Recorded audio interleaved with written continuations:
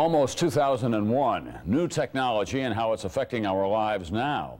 Tonight we're talking about virtual reality, computer-generated versions of the real thing, used mostly in the labs or as entertainment.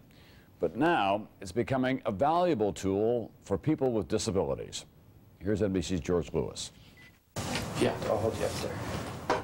3-year-old Joel Chapman is about to take a driving lesson. Here comes Joel.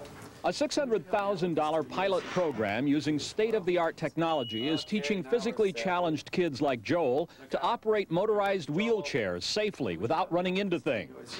This helmet puts Joel into the realm of virtual reality, simulated worlds created by computers projecting 3D images in front of his eyes, giving him the illusion of driving the wheelchair. Good man, good job. As he manipulates the controls on the chair, the virtual landscape in front of him moves straight ahead, backward, or turning, depending on where he wants to go.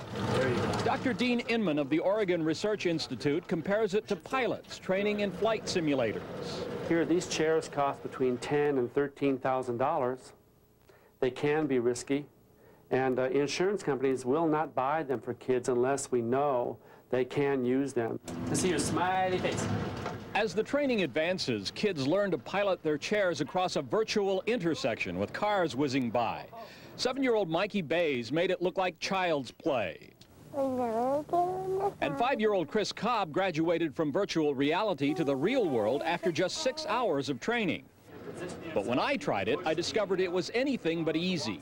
This is tough, staying on the sidewalk. It is in a real wheelchair, too. A few seconds later, I was run over by a virtual truck, a powerful safety lesson. So how many lives do I get? More than 10 million Americans, adults as well as kids, rely on wheelchairs. Special education instructors say virtual reality can enhance their lives. For those students that are strictly, basically wheelchair bound, it'll just bring the world to them. By 2001, virtual reality is projected to be a $4.5 billion industry, 200 million of that helping people with disabilities. A recent conference on virtual reality and disabilities showed off items like this glove, which translates some of the hand signs used by the deaf into audible sounds. For instance, I love you. I love you. Or these sensing devices which detect muscle movement, enabling people with limited use of their arms and hands to operate machinery or play virtual musical instruments.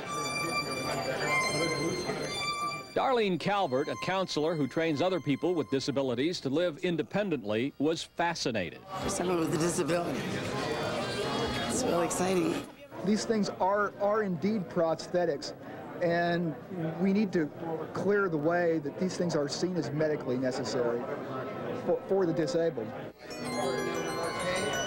Virtual reality helping people with disabilities. By the year 2001, it may be almost as commonplace as today's crutches and wheelchairs. George Lewis, NBC News, Eugene, Oregon.